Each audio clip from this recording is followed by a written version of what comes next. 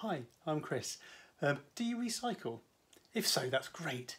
And today we're going to look at how to use simple materials properties to separate your recycling. So in many household recycling boxes, such as this, you can recycle and store an awful lot of different kinds of materials. So in this one, we've got glass, plastic and metal food and drink cans. So as you can see, examples of plastic, milk bottles and pill bottles, and then we've got glass bottles and jars, metal tins and drinks cans. So if we were to separate all these out into different kind of materials, it'd be very easily just to separate them by hand. So I go, here's some plastic, metal here, glass over here. But it's fine on a small scale such as this, but when you get to household recycling centres, there's tons and tons of recycling, so there's got to be an easy way of separating them. So let's go back in and have a think about how we might do this. So we're back inside now. So here's our three different kind of materials. We're going to look at their properties, then mix them all up and see how we can use their properties to separate them. So we've got plastic. Plastic bottle tops, we've got some metal bottle tops, and we've got glass marbles. So we use glass marbles rather than bits of broken glass so you don't cut your fingers. One property of the materials that we can look at is using one of these, a magnet. You may not have a horseshoe magnet like this at home, but you can use a fridge magnet or another kind of magnet that you may have lying around the house. So first of all, we'll try the glass. See, clearly the glass doesn't stick to the magnets. The bottle caps do. This is because they contain steel or and some other magnetic material. Not all metals are magnetic, but in this case, fortuitously, they are. And the plastic, it's not magnetic. So a property we can use is density. Density tells you how heavy a substance or object is for a given size.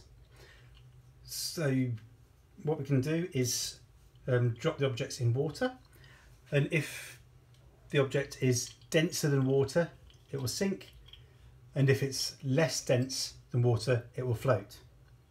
I have got another video that I've made looks in a bit more at density, so please feel free to have a look at that. So what I'm going to do is drop the metal bottle cap into the water. You can see that sinks. So that is more dense than the water. I'm going to drop the glass marble in. As you may well have thought, it does sink, so that's denser, and then the plastic bottle cap, that floats, so that's less dense than the water. So now we've had a look at two materials properties that we can use to separate these three materials. Let's put that into practice by first of all mixing them all together.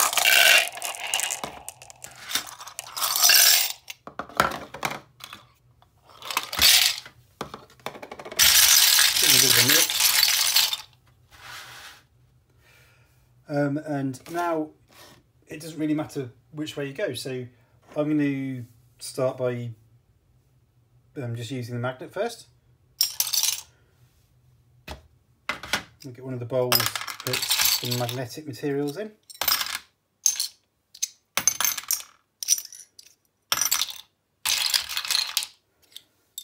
And the others in there, so there should be 10 of each kind of material. So that's 10 bottle tops. Now I can use the density to separate them. So you get the jug of water, pour them in, and then get a sieve, and then you can just simply fish out the plastic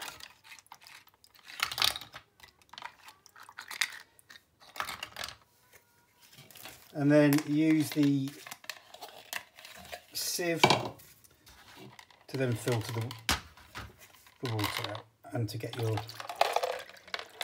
glass marbles out.